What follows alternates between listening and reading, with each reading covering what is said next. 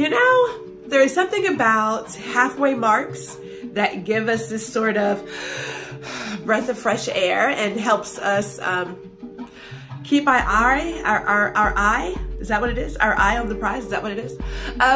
Okay, so I am going to talk about the 6 months. The 6 months after I decided to like walk out of my job. And I do want to talk about that fairly quickly.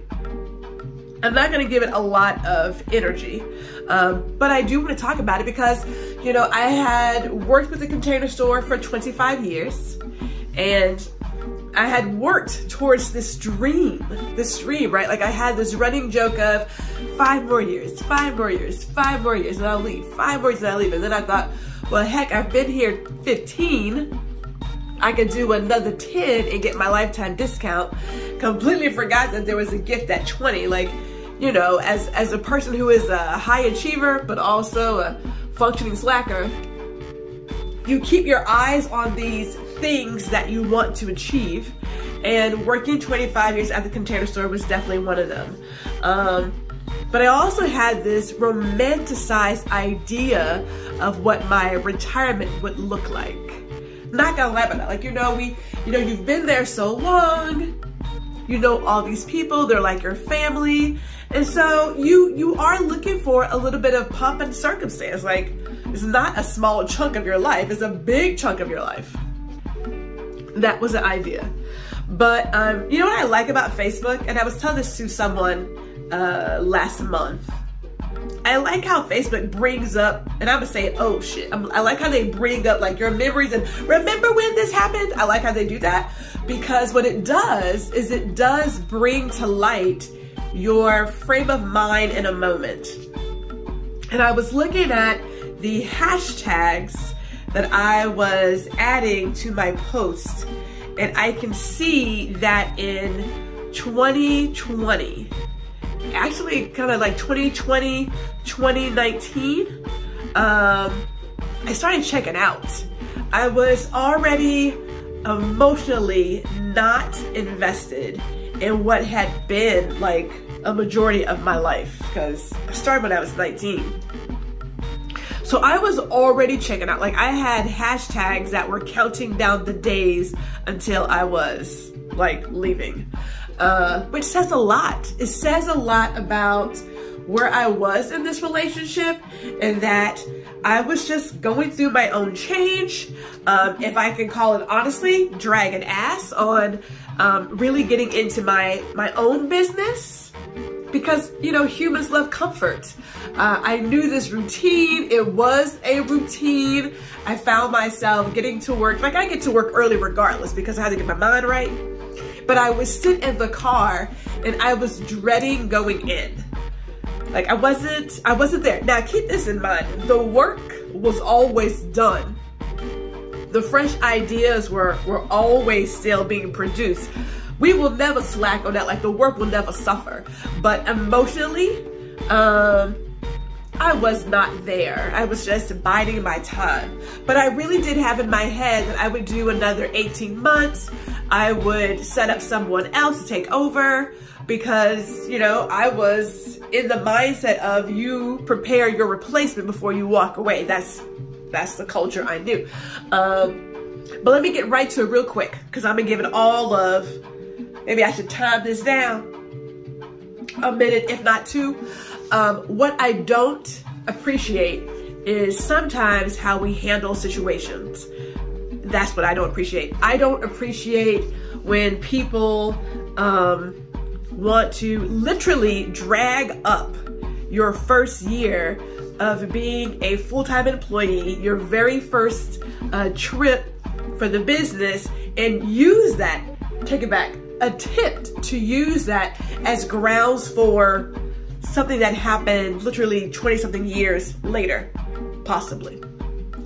It's ridiculous. It's ridiculous. I don't think it's professional. And I sat in this conversation and I felt like I was in the Twilight Zone. I really, really did. there is a way to talk to people, and there is a definite way to get people to pack up their stuff and walk the fuck out. And the way that I was treated, I decided to walk the fuck out. And I'm gonna use those words, and I will always use those words. So what I didn't anticipate was to go to work that day, and then by 2 o'clock, 1 o'clock, 1:30 in the afternoon, to be like, this is the end of a great relationship. But everybody has their time, and my time was done. My time there was done. Like I said, I was halfway out, and in certain ways, I have to wonder if the good Lord pushes you to do what you have to do and say, you know what, you need to go ahead and move on because your time here is done. So 6 months later, what is going on? Man, a lot is going on. The business is doing what I want it to do. I find myself getting into other areas of interest that I didn't have time for before. I find myself giving myself, my family, my relationships more time and attention than I didn't give it before. And it sucks, right? That sometimes we have to go through things to get us there. But having your own time, recognizing you have options, and taking advantage of the atmosphere of entrepreneurship, authenticity, self-expression. Oh my, it is something to behold, that it is. So we are truly enjoying doing what we did before, but on a different scale. You know, I'm happy that I am able to work with other photographers, give them ideas, extend my platform, big or small, to other small businesses, be able to teach classes for other small business owners. I am like living life right now, and it feels so damn good. Keep this in mind now. Everybody ain't built for the small biz life. I'm gonna say that. I am blessed to have an amazing support circle of family and friends, a wonderful husband who has been there from day one that we met, right? But he's the one who's been saying, you need to get it together. So I love that. But, you know, every now and then, do I have a little hint of nothing's going right? You know, there's a voice that picked up somewhere that says you should do and you ought to be, but this marathon that I am running, this is my race. And we are growing it the way that I want to grow it. I am absolutely loving the people that I'm meeting. It is quite rewarding. We are having so much fun. Not that I didn't have that before at the full-time job, because I gave it 25 years and 8 months. And the people that are there, I love them dearly. Absolutely love them dearly. Yeah, were there some not so great days? Well, yeah, because we're human and we still have so much more to grow. But the majority was beautiful, and I will always love that. Always love that. But we are on to some other things. I cannot wait to see what the rest of the year brings. This first year of being full-time in the business. I'm still very giddy 6 months later. And so it's one of those things. Now, what am I unlearning? Unlearning that you don't have to be available all the time. Unlearning that I make my own damn schedule.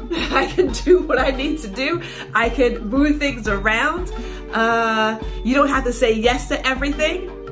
No, you don't have to say yes to everything. And my father always said this, but I'm gonna say it for everybody else, I'm gonna end it on this: all money ain't good money. So just because we're freelancers doesn't mean we have to take your business. Oh my goodness. Okay, so let's see what the next 6 months will do for G.